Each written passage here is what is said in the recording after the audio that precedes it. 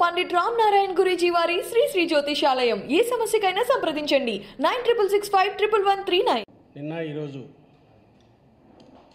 విశాఖ స్టీల్కు సంబంధించి ఒక కథన పత్రికల్లో తెలంగాణ ప్రభుత్వం సింగరేణి ద్వారా ఆ టెండర్ల ప్రక్రియలో పాల్గొనబోతోందని ఐ థింక్ నిన్న పత్రికల్లో వచ్చినట్టుంది. దాని మీద ఇక్కడ ఆంధ్రప్రదేశ్లో ఈ ప్రతిపక్షాలు అనబడే ఆ శక్తులన్నీ ఏవైతే జగన్మోహన్ రెడ్డి గారికి వ్యతిరేకంగా ఏకమై ఆయన సంక్షేమ బాటను కానీ లేదా ఆయన రాష్ట్రాన్ని అభివృద్ధి పదంలో తీసుకెళ్తున్న తీరును కానీ వేరే రకంగా ఎదుర్కోలేక అన్ని పక్షాలు ఇంక్లూడింగ్ సోకాల్డ్ వామపక్షాలతో సహా ఎంత అడ్డగోలుగా వ్యవహరించడానికైనా సిద్ధపడతాయనేది ఈ నిన్న ఈరోజు నేను నా విశాఖ స్టీల్ మీద వాళ్ళ రియాక్షన్స్లో కనిపిస్తుంది. దానికి సంబంధించి ఐ థింక్ తెలంగాణ నుంచి అధికారికంగా ఏం వచ్చినట్లేవు. ఇంతకుముందు ఆయన కేటీఆర్ గారు మాటల్లో ప్రస్తావించడం ఒకటి వచ్చినట్టుంది నాకు తెలిసి. మిగిలినంతా నిన్న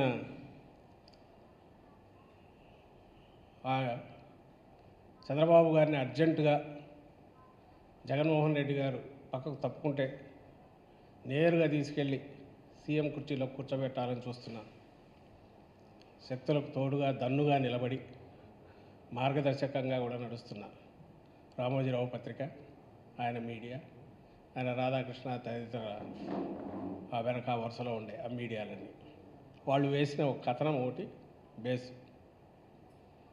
ఇంకా అక్కడి నుంచి ఇంకా అదిగో తోక కనకముందు ఇదిగో పులి వచ్చేసింది అన్నట్టు, ఏదో గుడ్డెదురుగా చేలో పడితే అడ్డంగా దూకినట్టు ఒక్కొక్కరు ఇస్తున్న ప్రకటనలు తెలుగుదేశం పార్టీ ముఖ్యంగా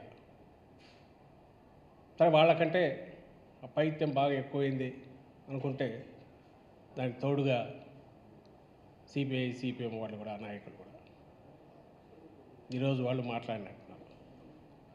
చూస్తే ఒక సీరియస్ అంశాన్ని ఇంత నాన్ సీరియస్గా డీల్ చేసే రకంగా ప్రధాన రాజకీయ పార్టీలుగా చెప్పుకుంటూ వీళ్ళు చేయడం కరెక్టేనా అని అడగాలనిపిస్తుంది. దాన్ని ట్రివియలైజ్ చేయాలని నేను అనుకోవట్లా. సీరియస్ ఇష్యూ నిజానికి వైజాగ్ స్టీల్ అనేది మన తెలుగు ప్రజలకు సంబంధించినంత వరకు, ఆంధ్రప్రదేశ్కి సంబంధించినంత వరకు అది చరిత్రతో ముడిపడి ఉంది, ఒక సెంటిమెంటు. దానివల్ల ఆ ప్రాంతమే అభివృద్ధి చెందడమే కాకుండా ఆంధ్రప్రదేశ్ అనగానే వైజాగ్ స్టీల్ అనేంతవరకు గత దశాబ్దాల్లో పాత జనరేషన్లో ఉండేది. దేశంలో ప్రధానమైన నవరత్నాలుగా పిలుచుకునే వాటిలో అది కూడా ఒకటి. RINL పార్ట్గా ఉండడం వల్ల దానికి ఇది కూడా వచ్చింది, క్రెడిట్ వచ్చింది. దాని వెనక హిస్టరీ ఉంది, మన సంస్కృతిలో పార్ట్ అయింది, మన సెంటిమెంట్ భావోద్వేగాలకు ముడిపడింది అనేది అందరూ ఒప్పుకునేది. సో అలాంటి దాన్ని మాట్లాడుతున్నప్పుడు దేనికైనా స్పష్టత ఉండాలి మాట్లాడే రాజకీయ పార్టీ, ప్రధాన రాజకీయ పార్టీలు. ఇప్పుడు నిన్నటి దగ్గర జరిగిన దాంట్లో చూస్తే ఒక స్టేజ్ సెట్ అయ్యింది. సెంట్రల్ గవర్నమెంట్ డిస్ఇన్వెస్ట్మెంట్ దీన్ని అనౌన్స్ చేయాలనుకున్నాక దాని మీద అక్కడ కార్మిక సంఘాలు కానీ ఉద్యోగుల సంఘాలు కానీ పోరాటం చేస్తున్నాయి, రాజకీయ పార్టీలు కూడా మద్దతు ప్రకటిస్తున్నాయి.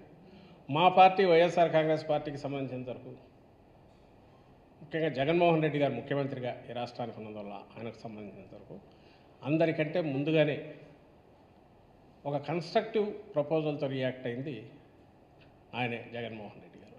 అది మీ అందరికీ తెలుసు. ఈరోజు మాట్లాడుతున్న ఈరోజు కేటీఆర్ ప్రస్తావన మాటల్లో కూడా అదే వచ్చింది. ఆ రోజు జగన్మోహన్ రెడ్డి గారు ఏమన్నారు, అల్టిమేట్లీ అది central government asset, central government property. But central government is not ఏదో ఫారిన్ ఎక్కడో బయట దేశం కాదు. భారతదేశంలో ఉన్న అన్ని భారతీయులు అందరూ ఎన్నుకున్న ఎంపీల ద్వారా ఎన్నికైన ప్రభుత్వం. అందులో మన రాష్ట్రం ఉంది. మన రాష్ట్రానికి సంబంధించిన ఇంట్రెస్ట్ ప్రొటెక్ట్ చేయడం కూడా దాని బాధ్యత.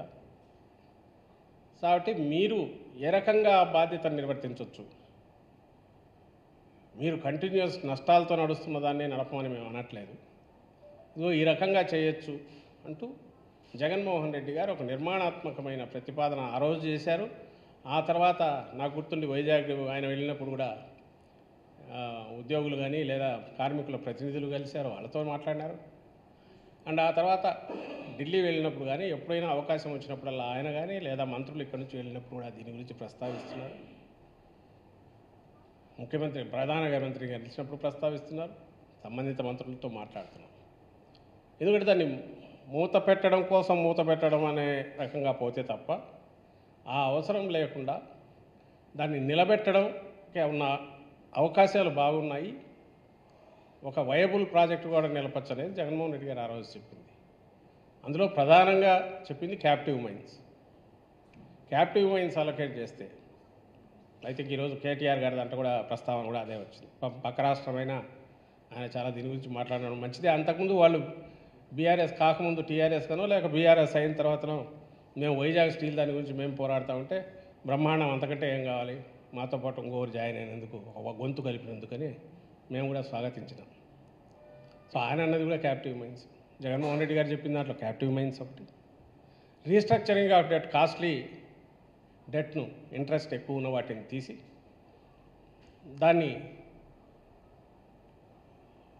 వీళ్ళ క్యాపిటల్లో పార్ట్గా ఇది చేసి రీస్ట్రక్చర్ చేసి వాళ్ళ బ్యాంకులు కానీ ఫైనాన్షియల్ ఇన్స్టిట్యూషన్స్ కానీ చేయడం ఒకటి.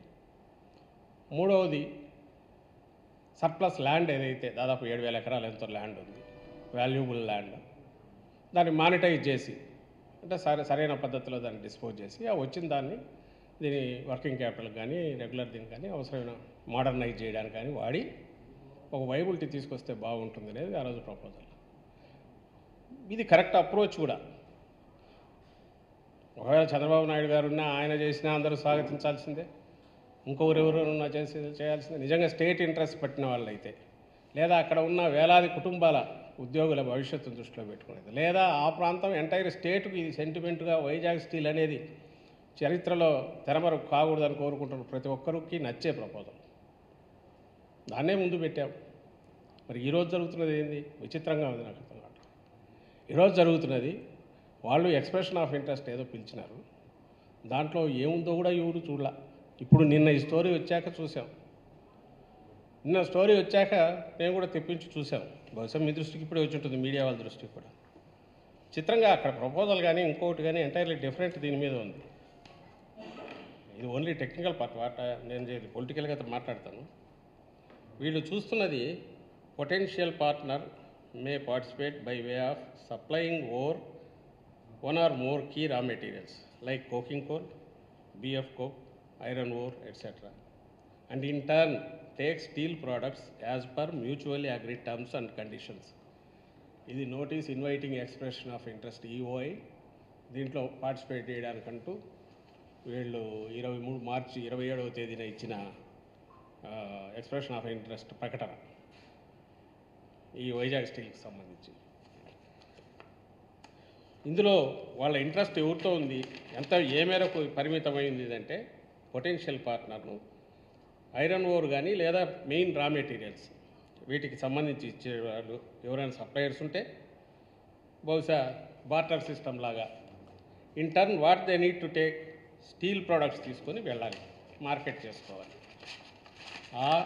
ఆర్ఆర్ అది కానీ లేదా funding working capital and in turn take steel products as per mutually agreed terms and conditions. రెండవది వర్కింగ్ క్యాపిటల్కి మీరు పెట్టండి, దానికి బదులుగా కూడా మేము మళ్ళీ రీపేమెంట్ చేయము, దానికి బదులుగా అగ్రీడ్ టర్మ్స్ మీద ప్రోడక్ట్స్ తీసుకెళ్ళి అమ్ముకోండి అని సెకండ్. లేదా ఈ రెండు కలిసి వచ్చినా సరే, అంటే డబ్బులు కొంత పెట్టి కొంత సప్లై చేస్తామని. దానికంటే ముఖ్యంగా బిజినెస్ మోడల్ ఏమంటారు వీళ్ళు, RINL would engage with potential partners to evolve a business model and finalize related terms and conditions. Okay. EOI submission lo the EOI respondents should be in the business of steel or steel making raw materials. అంటే చాలా limited దీని మీద ఒక partner కోసం చూస్తున్నారు. Maybe viability కోసం కూడా ఇది ఉండొచ్చు. 100% దీనికి కాకుండా బహుశా ఉన్నంతలో కొంత అకామిడేట్ చేస్తే కాస్ట్ తగ్గించుకోవచ్చును, ఇలాంటి ఫండ్ కాస్ట్ తగ్గించుకోవచ్చు, డెట్ కాస్ట్ తగ్గించుకోవచ్చును ప్రయత్నం చేస్తున్నట్టు దీంట్లో చూస్తే కనపడుతుంది. దీనికి బదులుగా ఏం చేయమంటున్నారు? Steel products తీసుకోమంటున్నారు. I don't know, మరి తెలంగాణ గవర్నమెంట్ ఆయన ఈరోజు చెప్పిన దాంట్లో అందుకే చాలా జాగ్రత్తగా ఆచితూచి మాట్లాడినట్టున్నాడు. నాకు కనపడి ఎక్కడ మేము పోయి అగ్రెసివ్ పోయి తీసుకుంటాం అన్నట్లేదు. I don't know whether Singareni పోతుందన్నారో తెలియదు. మరి వీళ్ళు ఇచ్చిన పరిమితిలో స్టీల్ ప్రోడక్ట్స్ తీసి వాళ్ళు తెలంగాణ వాళ్ళు అది ఏం చేస్తారో కూడా అది తెలియదు. మరి ఏ ఉద్దేశంతో వాళ్ళు ఆ స్టోరీస్ ఎందుకు వచ్చినాయో అలాంటి ఆలోచనతో దాని గురించి నేను పోదలుచుకోవాలి. నా పాయింట్ ఒక్కటే, 44 ఏళ్ళ ఎక్స్పీరియన్స్ రాజకీయ అనుభవం ఉందన్న పెద్ద మనిషి చంద్రబాబు నాయుడు, 14 ఏళ్ళు ముఖ్యమంత్రిగా ఉన్న పెద్ద మనిషి ఉన్న పెద్ద మనిషి ముఖ్యమంత్రిగా ఒక ఇష్యూ దేని మీద రియాక్ట్ అయ్యే తను కానీ తన పార్టీ వాళ్ళు కానీ అసలు ఏముంది దాంట్లో, ఇష్యూ ఏంటి, తెలంగాణ గవర్నమెంట్ పార్టిసిపేట్ చేస్తే చేయడానికి అవకాశం ఉందా, ఒకవేళ చేసి దిగితే will it amount to government ఇదా లేక ప్రైవేటు దాంతో పాటు పోటీ పడినట్టు అవుతుందా, వాడు డిస్ట్రెస్ సేల్ అయితే తీసుకోవడానికి పోతున్నాడా లేక ప్రజలను సేవ్ చేయడానికి ఎంప్లాయీస్ కుటుంబాలన్నీ నిలబెట్టడం కోసం కంకణం కట్టుకొని దిగుతున్నారా? అన్నిటికి మించి దాంట్లో టెండర్ కండిషన్స్ ఏంది, అసలు ఏం చూసుకోరా? ఆయన చూడరు, ఆయన పార్టీ వాళ్ళు చూడరు. వాళ్ళని వదిలి నిజంగా కార్మికుల శ్రేయస్సు కోరుకునే వాళ్ళైతే సిపిఐ సిపిఎం అక్కడ కుటుంబాల శ్రేయస్సు కోరితే మాకు అవన్నీ తెలియదు, మీ ఇష్టం చుట్టూ ఇది నడపాల్సిందే, మీరు ఎట్లా ఏదైనా అనేంతవరకు పోవాలంటే అది యూనియన్ అవుతుంది. That cannot become a political party. Oh trade union ఇంకోరు వాళ్ళ మా డిమాండ్ మా ముఖ్యమంటారు, మిగిలిన వాటి గురించి ఆలోచించరు. ఐ డోంట్ థింక్ కేరళలో అయినా మనటోరు వెస్ట్ బెంగాల్లో ఉన్నారో లేదా అంతకుముందు త్రిపురలో ఉన్న ఆ పార్టీలు కూడా అసలు నడపగలమా లేదా ఏమవుతాయో చూసుకుంటాయో లేదా అనేది బేసిక్ క్వశ్చన్. అయితే జగన్మోహన్ రెడ్డి గారు ఏదైతే సజెస్ట్ చేశారో ఆ పద్ధతి ప్రకారం వయబిలిటీ, సొసైటీకి బరువు కాకూడదు, అట్ ది సేమ్ టైం దాన్ని నిలబెట్టడానికి అన్ని శక్తులు కూడగట్టుకుని ఏం చేయాలనేది పూర్తిగా చేయాలి. అది చేసేదంటే వైఎస్ఆర్సీపీ ముందు ఉంటుంది, వైఎస్ఆర్సీపీ ప్రభుత్వం ముందు ఉంటుంది, జగన్మోహన్ రెడ్డి గారు అందరికంటే ముందు ఉంటారు. అది ఆల్రెడీ మేము ప్రూవ్ చేసుకున్నాం. ఇది ప్రధానమైన అంశం. సో నేను చెప్పదలుచుకుంది ఏంటంటే, ఒకటి ఈ టెండర్ చూసిన తర్వాత అర్థమైంది ఏంటంటే చాలా లిమిటెడ్, దీనికి ఉన్న లిమిటేషన్స్ చాలా పరిమితమైన ఆపరేషన్స్ సంబంధించి వాళ్ళు వైబిలిటీ కోసం ట్రై చేస్తున్నారు, ఏదో ఇచ్చినట్టున్నారు, అది వాళ్ళకి సంబంధించిన ఇంటర్నల్ అఫేర్. దానికి సంబంధించి నిన్న వచ్చింది ఒక కథనం, ఇమ్మీడియట్ ఈరోజు ఆ ఈనాడులో బ్యానర్ చూస్తే గుడ్డలు పగులుతాయి ఎవరికైనా. ఉక్కు సంకల్పం ఏమైందని రామోజీరావు గారు ఆయన పడుకొని ఈ మధ్య ఫోటోలు కనపడినట్టున్నారు, సిఐడి వాళ్ళు పోతే. అంటే ఇప్పుడు ఇంకా అన్నట్టు చాలా ఓల్డ్ ఏజ్ అంతా కనిపిస్తుంది. ఆయన పడుకొని ఆడ బెడ్ మీద పడుకొని ఏదో విచారణలో పార్టిసిపేట్ చేసినట్టున్నారు. ఆయనకు ఈ వయసులో ఇలాంటి ఆలోచనలు ఎందుకు వస్తాడో తెలియదు. ఈ వయసులో ఇలాంటి దిక్కుమాలిన పనికిమాలిన ఒకప్పుడు ఎప్పుడూ ఉండేటివి, అది తుప్పుపట్టిన అస్త్రాలు కూడా అని కూడా ఆయనకు ఎక్కుతున్నట్లా. నేను ఇంతకుముందు అన్నట్టు గుడ్డెద్దు జైలో పడినట్టు, ఏమైతే మనకెందుకు కొట్టు, చేతిలో పేపర్ ఉంది, అది కొన్ని లక్షల ఇళ్లలోకి వెళ్తుంది, పదం వేస్తానే మెదళ్లలో దూరిస్తే చూసిన ఈనాడు చదివిన ప్రతి ఒక్కడు వచ్చి జగన్ ఈయనకు అసలు ఏ సంకల్పం లేదు, ఉక్కు కాదు, ఏ సంకల్పం లేదు, ఈయన నమ్ముకుంటే రాష్ట్రం ఏం కావాలి, వాళ్ళు అర్జెంటుగా అనుకోవాలి. చంద్రబాబు కోరుకున్నట్టు తొందరగా రేపు ఎల్లుండి ఎలక్షన్లు తీసుకురావాలి, అర్జెంటుగా ప్రజలందరూ కంకణం కట్టుకుని ఈయన దించి ఆయన తీసుకురావాలి. అది ఆయన ఐటమ్స్లో కనపడుతుంది, స్టోరీస్లో కనపడుతుంది. ఇంకా చంద్రబాబు నాయుడు గారు ముందు నుంచి ఉన్నారు, ఆయన పార్టీ ఆయన లైన్ ఏదనేది అందరం చూస్తూనే ఉన్నాం. దీంట్లో ఇంకో బేసిక్ క్వశ్చన్ వస్తుంది, ప్రైవేటైజేషన్ మీద ఇంతగా మాట్లాడుతున్నారే, అసలు ప్రైవేటైజేషన్ ఛాంపియన్ ఎవరబ్బా? ప్రైవేటైజేషన్ పబ్లిక్ సెక్టర్ని ఎత్తేయడంలో ఒలింపిక్ ఇది పెడితే దాంట్లో కూడా గోల్డ్ మెడల్ లేదా దానికంటే ఇంకా పెద్దది ఏమైనా ఉంటాయి, ఎవరికి ఇవ్వాలా అంటే పినపడే పేరు ఏదైనా ఉందంటే చిన్న పిల్లలను అడిగినా, హిస్టరీ తెలిసిన చిన్నపిల్లలు లేదా మా వయసులో ఉండే వాళ్ళైతే ఆ కాలంలో చూసిన వాళ్ళు అడిగినా వచ్చే పేరు ఒక్కటే, చంద్రబాబు నాయుడు. అసలు పని కట్టుకొని దానికోసం ఏంటి ఏదో పేరు ఒకటి పెట్టినాడు, ఏదో సెక్రటేరియట్ అని, ఇంప్లిమెంటేషన్ సెక్రటేరియటా, మీకు తెలిసింటుందా? Implementation secretariat commitment to better tomorrow అని అప్పట్లో 2004 మధ్య ఆయన పెట్టుకున్న దాని పేరు. ఇది ఆయన బుక్కే. ఆయన హయాంలో అప్పుడు తయారు చేసిన ఒక ఆయన మనసులో మాట ఎట్లో ఇది కూడా ఇలాంటిది. ఆయన మనసుకు అర్థం పట్టేది. చంద్రబాబు నాయుడు గారికి వ్యక్తికే కాదు, మనసు కూడా. Privatisation A success story in Andhra Pradesh, ఇది ఆయన తీసుకొచ్చిన గ్రంథం. కింద గవర్నమెంట్ ఆఫ్ ఆంధ్రప్రదేశ్, పాపం ఆయన వ్యక్తిగా కదలే, ఆయన గవర్నమెంట్గా వేసింది. అంటే గవర్నమెంట్ పాలసీ. ఆయన ముఖ్యమంత్రి అయితే ఏం చేస్తాడనేది చెప్తున్నాడు ఇక్కడ.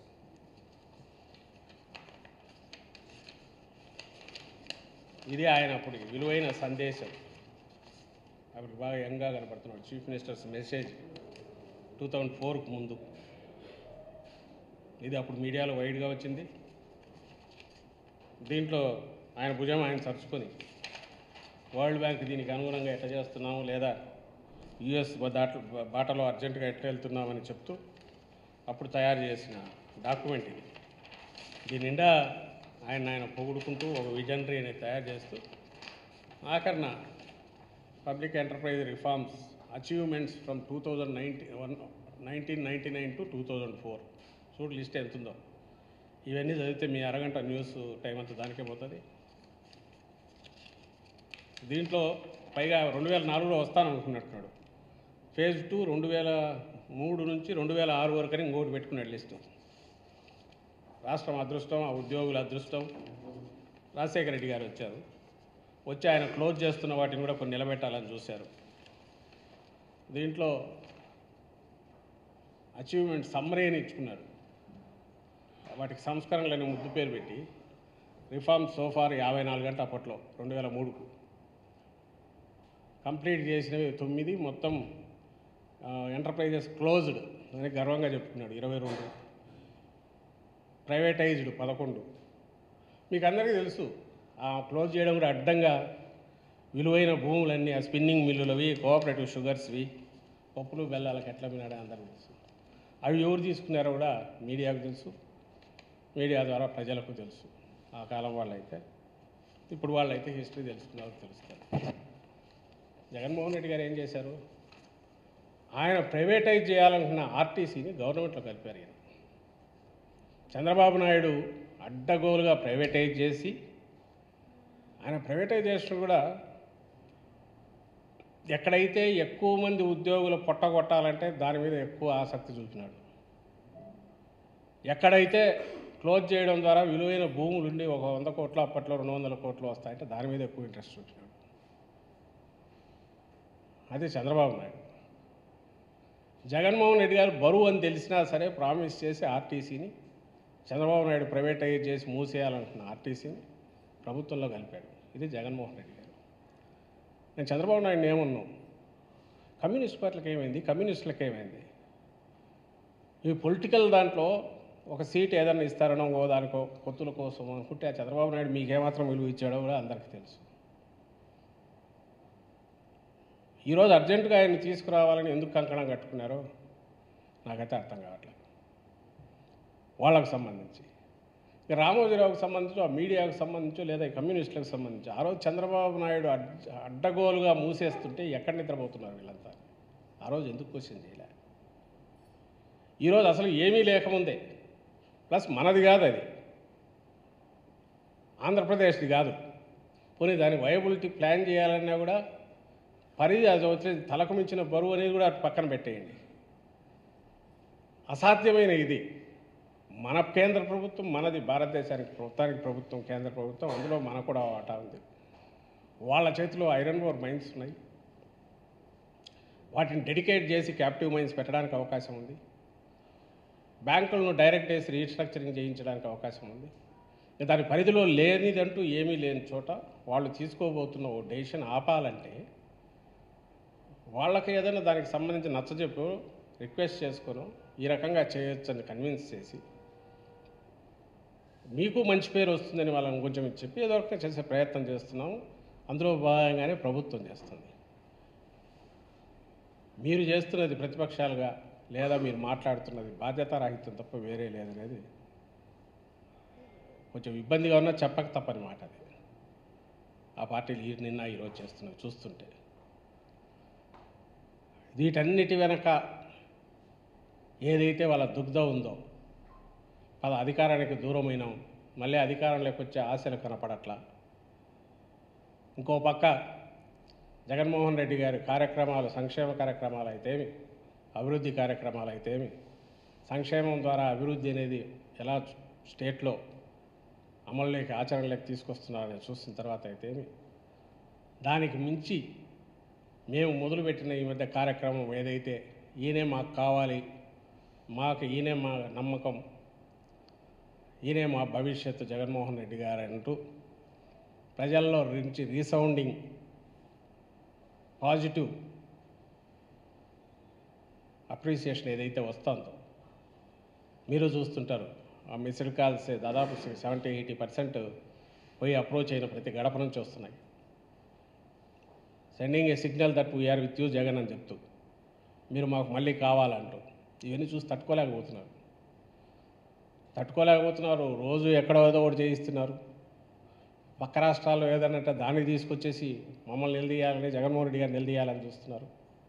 వాళ్ళేదో వాళ్ళ రాజకీయ ప్రయోజనాలకో ఇంకో దానికో అక్కడ మాట్లాడితే దాన్ని తీసుకొచ్చేసి ఇంత సీరియస్ ఇష్యూ, దీక్షల్లో ఉన్నారు అక్కడ వాళ్ళు కంటిన్యూస్గా ఆశగా ఎదురు చూస్తున్నారు. వాళ్ళకు సంబంధించి ఇంత క్యాజువల్గా డీల్ చేస్తూ వైజాగ్ స్టీల్కి సంబంధించి కానీ ఇంకో సీరియస్ ఇష్యూ కానీ వీళ్ళు మాట్లాడడం చూస్తే బాధ వేస్తుంది.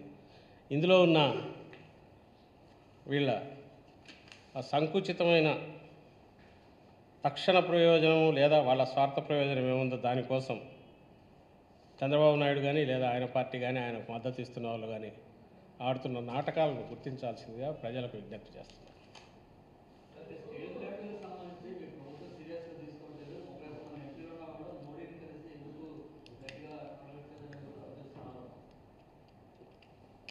అడగట్లేదని ఎవరు చెప్తున్నారు? అడుగుతూనే ఉన్నారు. దానికి చేయాల్సిన ప్రయత్నాలు చేస్తున్న దాంట్లో ఏ లెవెల్లో జరిగేటివి జరుగుతున్నాయి. వాళ్ళని కూడా చేయమంటున్నాం. బట్ ఒక్కటే పాయింట్, ఏది చేసినా కన్విన్స్ చేసి చేయాల్సిందే తప్ప కేవలం ఏదో పోరాటము శంఖం పూరించి యుద్ధం చేస్తామనడానికి అది ప్రాక్టికల్గా జరిగేది కాదనేది అందరికీ తెలుసు.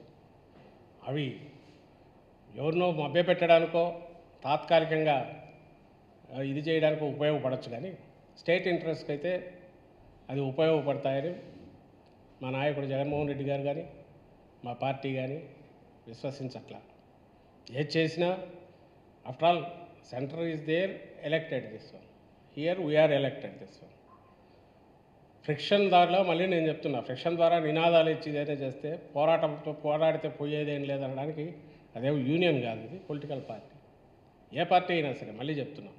బట్ సాధించుకున్నామా లేదా అనేది మెయిన్. సాధించుకునే ప్రయత్నం ఎంత గట్టిగా చేస్తున్నాం అనేది main.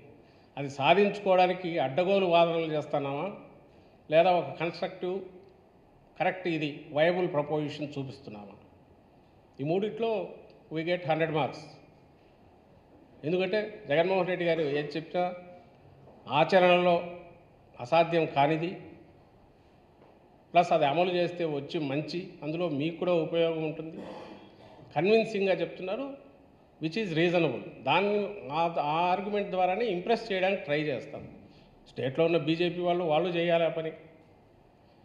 We don't mind TDP నాయకులు ఎవరైతే బీజేపీలో ఉన్నారో స్లీపర్ సెల్స్ వాళ్ళు చేయాలి. టీడీపీ కూడా యాజ్ ఎ పార్టీ అడిగినా లేదు. ఇప్పుడు బీఆర్ఎస్ అడిగితే మరీ మంచిది, వద్దని అనట్లా. ఎంతమంది అడిగితే అంత మంచిది. ఆఖరికి సెంటర్ దాన్ని కన్విన్స్ అయితే బాగుంటుంది. అండ్ ఒక స్టీల్ ప్లాంట్, అది జస్ట్ స్టీల్ ప్లాంట్ కాదు, మన ఆంధ్రప్రదేశ్కి సంబంధించినంత వరకు ఒక దాంతో క్లోజ్, నేను ఇంతకుముందు అన్నట్టు కల్చరల్, హిస్టారికల్ అన్ని రకాలుగా భావోద్వేగాలతో ముడిపడిన అంశం అది. సో దాని అందరి ఉద్దేశం దాన్ని వైబుల్ చేయాలి, నిలబెట్టాలి. ఆ చేసే ప్రయత్నాల్లో మేము ముందు ఉంటాం.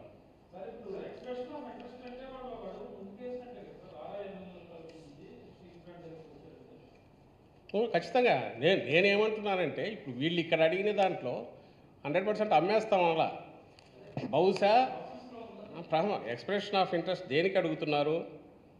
Working క్యాపిటల్లో part తీసుకోమంటున్నారు. Working capital part బహుశా ఇంట్రెస్ట్ కాస్ట్ సేవ్ చేసుకోవడానికి. రెండవది పేమెంట్ డబ్బులు ఇచ్చి తీసుకుంటామన్నట్లా, లేదా ఇంట్రెస్ట్ పే చేస్తామన్నట్లా, సరుకు తీసుకోమంటున్నారు. అంటే ఓవరాల్ కాస్ట్ డెట్ బర్డన్ తగ్గించుకోవడానికి, అలాగే సప్లయర్ అయితే రా మెటీరియల్ కాస్ట్ తగ్గించుకోవడానికి, which is what Jaganmohan Reddy గారు ఆ రోజు సజెస్ట్ చేసింది కూడా అదే సెంట్రల్ గవర్నమెంట్కు.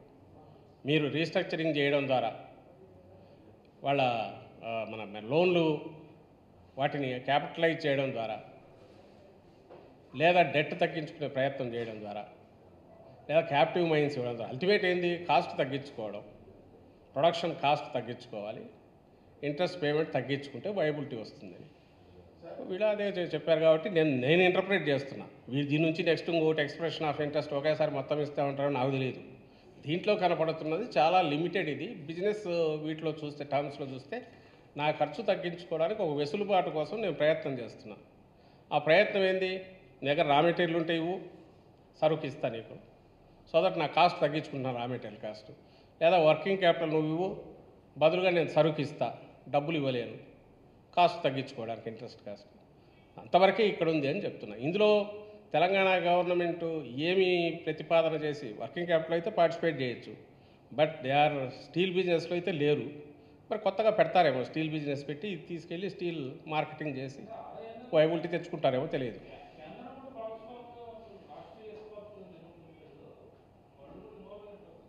దేనికి ఉన్నారు కదా, కాదని ఎవరన్నారు? దానికి ఓవరాల్ వాళ్ళు ఏదైతే 100% డిస్ఇన్వెస్ట్మెంట్ అని ఆ రోజు అన్నారో దానికి బదులుగానే ఈరోజు ఎవరన్నా అడిగినా, అగ్రెసివ్గా అడిగినా, లేదా దీక్షలు చేసినా, ముఖ్యమంత్రి గారు లెటర్ రాసి ప్రతిసారి వెళ్ళినప్పుడు కన్విన్స్ చేయడానికి ట్రై చేసినా దాని మీదనే నేను అంటున్నది. ఈరోజు తెలంగాణ గవర్నమెంట్ రియాక్ట్ అయినారని చెప్తున్న ప్రకటన ఏదైతే ఉందో ఇది లిమిటెడ్ అంటున్నా, అది పోయింది అనట్లా. దీన్ని చూసి వీళ్ళేమంటున్నారు, మీరెందుకు సిగ్గు తెచ్చుకోరు, పోయి మీరు వేయండి అన్నారు. ఎక్కడికి పోవాలి, ఏం వేయాలి, ఆ స్టీల్ తీసుకొచ్చేసి ఏం చేయాలి?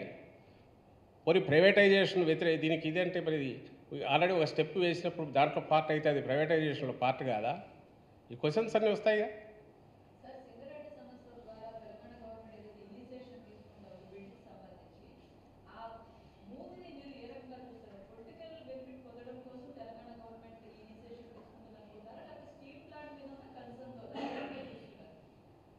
ఇప్పుడు వాళ్ళు సింగరేణి ద్వారా పోతున్నారు అన్నారా కూడా నాకు తెలియదు. నేను ఈరోజు మరి ఆయన మాటల్లో అది వచ్చిందా నాకు టెక్నికల్ కాదు సింగరేణి అన్నారా నాకు తెలియదు. వాళ్ళ స్టోరీలో అయితే, వీళ్ళ పత్రికలో వచ్చిన స్టోరీలో ఉంది. కానీ సింగరేణి అయితే ఇట్ ఈజ్ నాట్, ఆ కోల్ అయితే దానికి పనికొచ్చేది కాదు. బహుశా ఇన్వెస్ట్ చేసి పోతారేమో, పోయి స్టీల్ తీసుకుంటారేమో తెలియదు. Second thing, as for their statement, దాని టోటల్ ఇవి చూడాల్సిన పని కానీ, ఆ బాధ్యత కానీ, ఆ అవసరం కానీ మాకైతే లేదు. అదో రాజకీయ పార్టీ తెలంగాణలో ఇప్పుడు ఆల్ ఇండియా అని పెట్టి వాళ్ళు బీఆర్ఎస్ని పెట్టినట్టున్నారు. వాళ్ళ ఇంటెన్షన్స్ ఏంటివో వాళ్ళన్నా చెప్పాలా? మాకు తెలిసింది ఇక్కడంతా ఏ శక్తులు అయితే రోజు పొద్దున్న లేసి ఇదే అవుతున్నాయో వాళ్ళకు సంబంధించి ఎక్స్పోజ్ చేయడం, ఎప్పటికప్పుడు బయట పెట్టడం అనేది చంద్రబాబు నాయుడు ఎంత డేంజరస్ దీనికి స్టేట్కి అనేది చూపడం అనేది ప్రయత్నం చేస్తున్నాం. మిగిలిన అనలిటికల్ దీంతోనూ విశ్లేషకుల పను చేయాల్సింది రాజకీయ పార్టీగా మాది కాదు. అది మీరు చేయాలి. ఆ ఉద్దేశాలు ఏంటో మీరు చెప్తే మేము అర్థం చేసుకునే ప్రయత్నం చేస్తాం.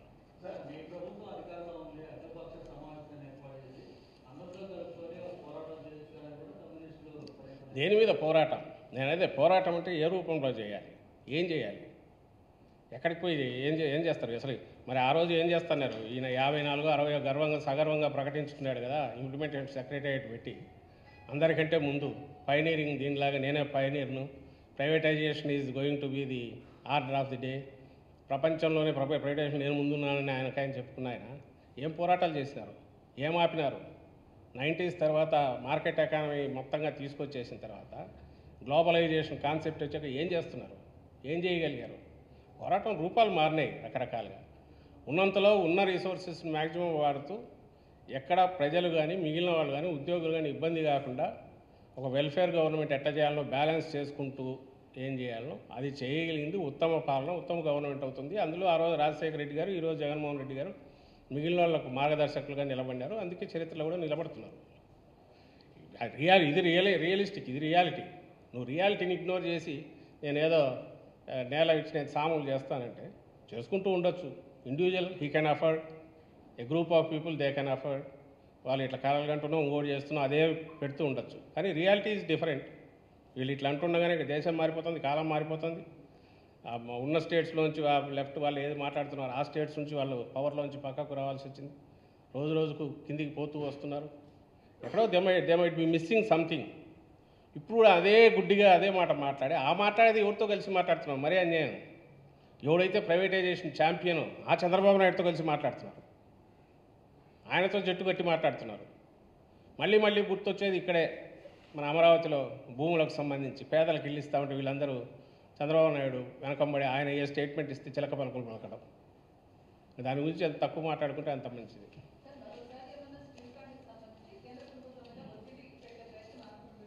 ఖచ్చితంగా ఇట్స్ ఏ కంటిన్యూస్ ప్రాసెస్ అమ్మా.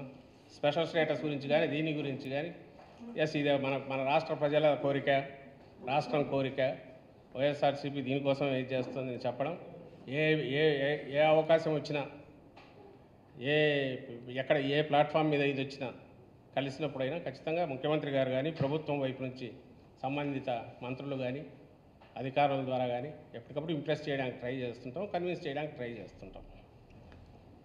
పండిట్ రామ్ నారాయణ గురూజీ వారి శ్రీ శ్రీ జ్యోతిషాలయం. ఏ సమస్యకైనా సంప్రదించండి 9665111139.